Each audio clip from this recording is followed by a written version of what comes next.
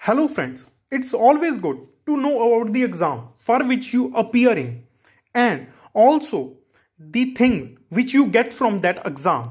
So, can you want to know about the PUCETPG chemistry exam? Can you want to know about the exam pattern, that is which type of pattern is there? Can you want to know about the course offered by this exam? That is M.sc honors in chemistry, that how many number of seats are available in that course? Can you want to know about the number of additional seats? Can you want to know about the seats distribution? Can you want to know about the weightages? Can you want to know about the how to calculate overall marks or weightage?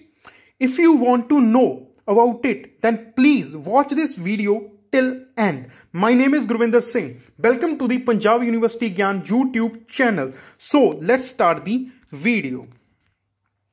In my first slide, the title is shown to you, that is know about PUCETPG chemistry exam, which is also very important. So first of all, I can discuss about the exam pattern. That is which type of questions are there and the total number of questions and all of this. First of all, the type of questions, that is objective type, that is MCQ type basically.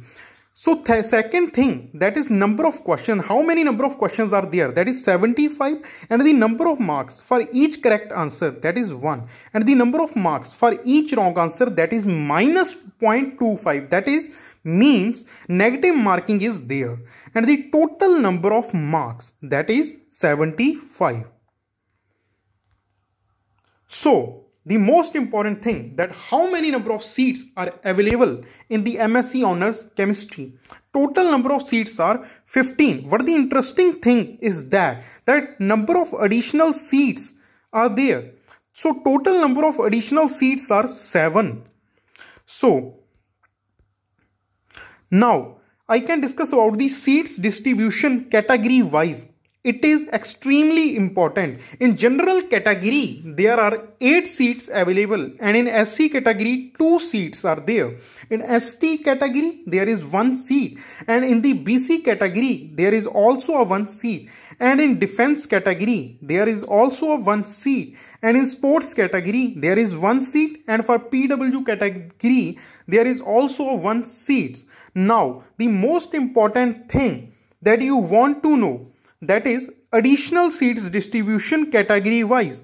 So single girl child, or you can say one girl child, for that 2 seats are available, and in rural area 2 seats are there, and in border area 1 seat, in youth festival area 1 seat, and in wards of Kashmiri displaced persons, or you can say for Kashmiri migrants, there is also a 1 seat. So now I can discuss about the weightage, that which thing contributes how much in the total or overall marks or weightage. So entrance test contributes 60% to the total weightage or percentile, you can say. And qualifying examination, that is your semester examination, your bachelor's marks, that contributes 40% to the total weightage. And there are some additional weightages also for NCC or NSS or youth festival or some skill. Up to 4% additional weightage you gain. But these additional weightages are according to your qualifying examination marks. There is a criteria for that, according to which you get the additional weightage. For PU weightage, if you done your graduation under the College of Punjab University, then you get some additional weightage, that is PU weightage. This contributes maximum up to 5%. And if you done your graduation in BSc honors chemistry, then you get 15% additional weightage. But it's also according to your qualification examination marks. Okay. So now I can discuss about the method, that how to calculate the overall marks or additional weightage.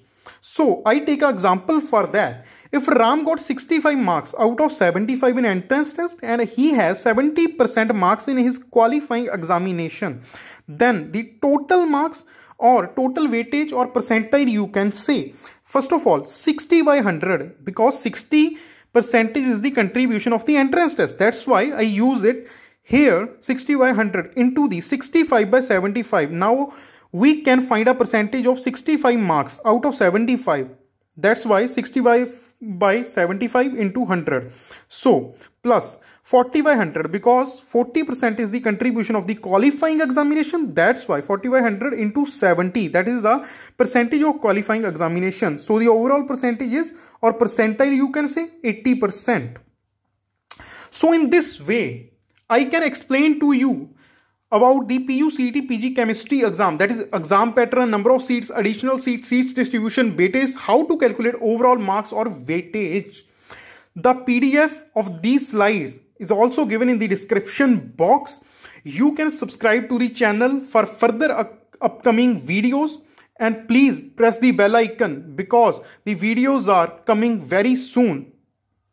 So thank you.